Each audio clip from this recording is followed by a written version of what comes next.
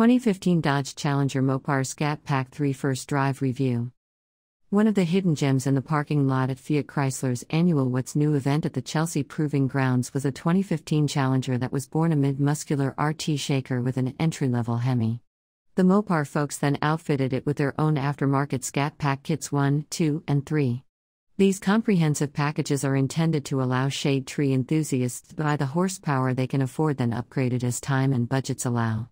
The packages are meant to, mostly, be incremental, that is, you don't buy package 2 by itself, you add it to a car with package 1 already installed.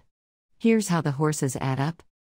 Scat Pack 1 opens up the breathing with a cold air induction, low restriction air filter, slightly roarier sounding catback exhaust system, a performance oil filter, and a reflashed engine control unit to ensure the spark advance and fuel systems make the most of the increased airflow. Every engine is unique, so the Mopar folks will tell you this kit can increase output by up to 20 horsepower and 22 pounds-to-foot, above the stock rating, which in the case of our automatic car is 375 horsepower and 400 pounds-to-foot.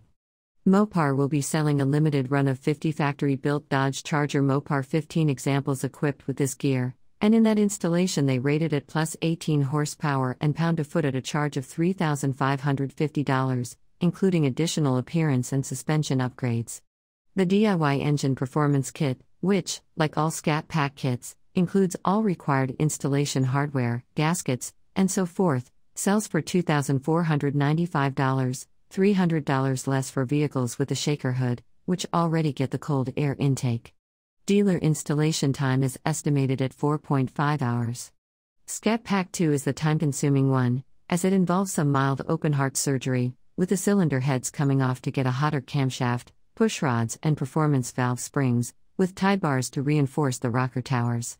The benefit can be as much as 56 horsepower and 30 pounds-to-foot above the stock engine. Don't try adding the Scat Pack 1 numbers to these. The one big hitch is realizing that power requires an ECU reflash that is not provided by Mopar. The recommended vendor is Aero Racing, and that is not emissions compliant. So think twice before installing this if you plan on driving the car on public roads and if it faces an annual smog test. The kit only costs $1,895, but you'll spend a lot more time on the install. The dealer flat rate estimate is more than 12 hours.